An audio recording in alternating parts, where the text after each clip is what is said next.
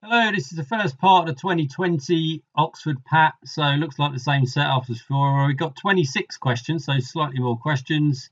Still can use calculators, starting off with some multiple choice, which is what I'll do in this video. All much the same, really. So question 1, stable isotopes of carbon, nitrogen and oxygen are all of those 7 options. Which of these are true? Carbon-13 has a larger number of protons than carbon-12. Well, no. They've got the same number, that's why they're both carbon. Does nitrogen-15 have a larger mass than nitrogen-14? Yep, it's got an extra neutron. Oxygen-16 has a larger nuclear charge than nitrogen-15. Yep, it's got the extra proton. Does oxygen-18 have larger mass per unit charge? So is 18 over 8 greater than 12 over 6? Yes, it is. Does nitrogen-14 have a larger number of neutrons than carbon-13? What we got? 7 and 7. So no. So we got 2, 3, 4, which is C. Okie dokie. Triangle ABC has vertices at 0, 1, 1, 2, minus 1, 2. It's reflected in the line y equals x, then rotated 90 degrees clockwise about the origin. Which single transformation? Right, I'm going to have to draw this to see what's going on.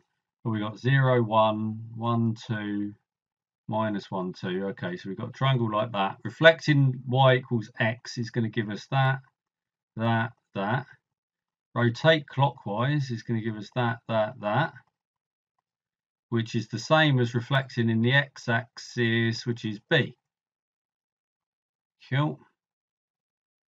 Which ammeter gives the highest reading? So we want to have the lowest resistance on a branch because they've all got the same potential difference. So we've got 1.4, 1.3, that's going to be 1.6 recurring. So it's going to be D. Same old thing with the circuit ones, they're always really quick. Solve this. Okay, so right, well, we can combine those and then do an anti-log on it. So we'll have x times 2x plus 3 equals 2. 2x squared plus 3x minus 2 is 0. This looks got b written all over it, but let's factorize. 2x minus 1, x plus 2 equals 0. X can't be minus 2 because we can't have a negative going in there. So, well, either of them actually. So x is going to have to be a half, which is b. Yeah, it looked like as soon as that appeared with that 2 there, it's kind of had a look about it. If the gravitational field strength at the Earth's surface is GE, okay, 10 newtons per kilogram, at a distance greater r, so a further distance from the center, we've dropped off to a fifth. What is the radius of RE in terms of r? So, well, the force is proportional to 1 over r squared. So if we've gone down by a factor of 5, it's going to have to be root 5 for the radius. So that's D. These have been ridiculously easy so far. Oh, this looks more fun. Consider the function y equals sine 100 over x. Angle is in degrees, so that sine 180 is 0. Well, it would be if it's in degrees. How many maxima occur for x is greater than 0.1? Right, let's interrogate x a little bit. So when x is 0.1, we're going to have y is sine of, what's that, 1,000. And as x increases, we're going to go to, what's the extreme then? We're going to get sine of 0. So x is going to take, well, the 100 over x will take all values from 0 to 1,000. So where do we get maxima in degrees? We're going to get one at 90 degrees. Then we're going to get one, well, 360 later. So 450, then 360 after that is 810, and then we're out of range, so it's going to be 3. Excellent. What is the order from shortest to longest of wavelengths of peak EM emission?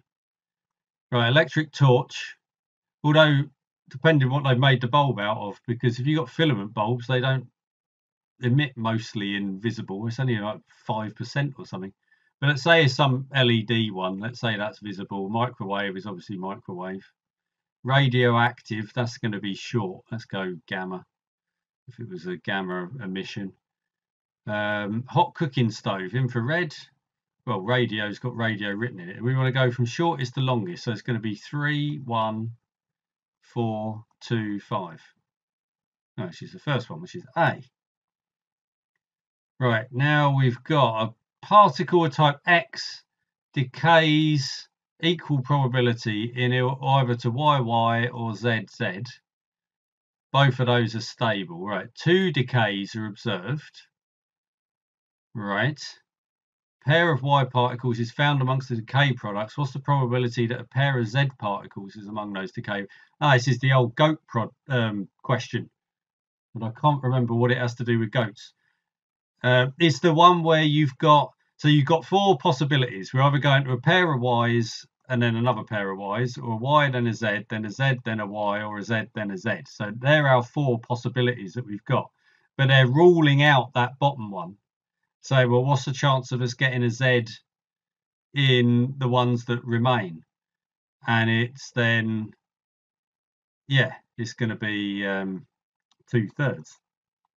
So yeah, they had a game. It's a game show thing, isn't it? Where you've got 3 boxes and you have to pick one of them, and then they ask you if you want to change your mind or something like that.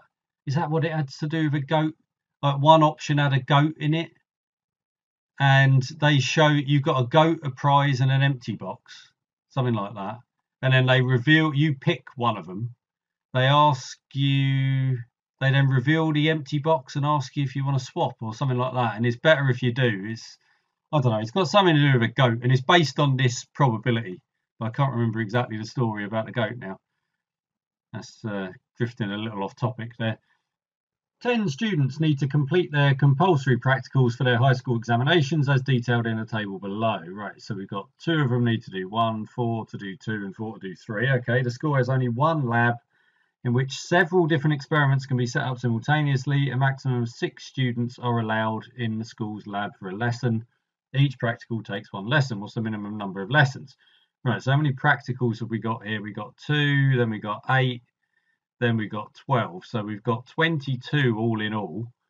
We can do 6 at a time. Yeah. So, well, on the face of it, that's going to be 4. But I suppose we need to make sure that they can all fit in, so that we're not going to get 2 people turning up on the same day. So if we want to do 4 days, so we've got 4 rows split into 6 bits. And that means, is that 6 bits? 1, 2, 3, 4, 5, 6. I've done too many bits. Let's chop off there. Get rid of that bit. So we've got, say we were going to do the 4 students doing 3. So that would be on 3 days, we'd have 4 of them. So that would be our 4 times 3. That would be all of that. Then we've got 2 lots here to do 4. So we could do a 4 times 1 there. That would be half of that. But then we couldn't do, well, we could do 3 of them there, 1 of them there, and then the other 2 we can fit in, oh, well, would fit in there, and we'd have these 2 empty slots. So yeah, we can easily tessellate those 22 practicals into 4 days. So that's going to be B. So yeah, quite nice, something a bit different. What's the next number in the sequence? 37, 41, 43, 47, 53, 59. Right, that's not looking at what are the gaps then. So we've got 4, 2, 4, 6, 6. That doesn't look very good in terms of gaps. There's no pattern there. What else can we say about them? Well, they're odd numbers, but they're not all the odd numbers. Got some number in the 60s coming up. What am I missing here? There's, no, I can't see this at all. Is there something in these differences that I'm missing? 4, 2, 4, 6, 6. No, because that's messed up. Odd numbers. What odd numbers have they not got? They've not got 39, 45. Oh yeah, they're all ended in 7. Yeah, they've left out the 5. These are primes, aren't they? Right, okay, it took me a while to see that. I'm not used to seeing these primes in 61's prime, isn't it? Obviously, it's not going to be that one or that one or that one. So, yes, 61. Yeah, it doesn't divide anything. So, yeah, it's going to be A. Yeah, it took me a while to see that. Right, yeah, that's a bit of a sneaky one. So, yeah, if you don't see it, you don't see it.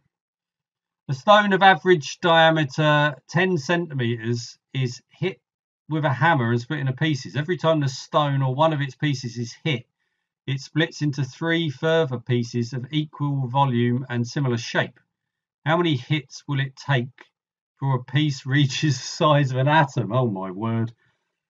Right, so the volume is, well, it's obviously proportional to the cube of the diameter. So we're going down, yeah, it's split into 3 pieces. So the volume's going down by 3. So the diameter is going down by the cube root of 3.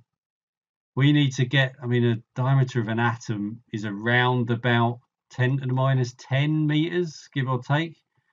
So we need to go, and we've started at 0.1. So we need to do 0.1 times, well, it will be 3 to the minus n over 3, just changing this 1 over the root of 3 into a minus a third. And that will have to be equal to 10 to the minus 10. Right. So we have to do some logs then on all of this, aren't we? So what we got on this, we got the 10 to the minus 9. No, 10 to the, what am I doing here? Yeah, multiply that through. So 10 to the 9 is going to be equal to 3n over 3. So we need that n is 3 times log to base 3 of 10 to the 9. Right, so need the calculator for the first time on this. So what have we got? We've got the 3 times, where's that? I never use this particular button. Right, log to base 3 of 10 to the power of 9 gives 56.6. So 56, 57, something like that. What were our options? Our option, oh wow, D. So yeah, D's come out pretty close to that. So yeah, that was a horrible question as well. So they've thrown in 9, 10 and 11 have been a bit sneaky. The last one then, question 12, we got the graph below shows a function f of x. Right, if a is a constant such that a is less than b but greater than 0. Right, so identify the sketch that is that. Right, so we know we have to end up being, well, we've got a shift in the x direction and we've got a reflection in the y direction. Right, so that's already going to rule out that one, and that one. So we've got a choice between D and E really, because they're the only ones that fit in with that. So it's the question of, are we we're trying to keep track of these minus signs really. Are we shifting it to the left or are we shifting it to the right?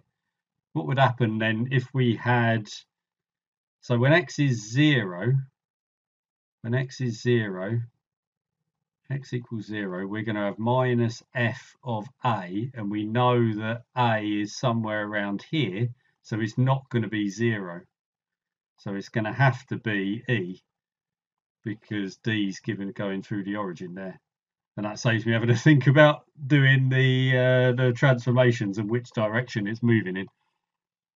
Right, that was also a sneaky one at the end. Right, so that's the multiple choice questions done. I'd say on that we had 9 easy questions and then 3 tricky questions. So, but overall not bad. I think this was a moderately quick bunch. So back in the next video.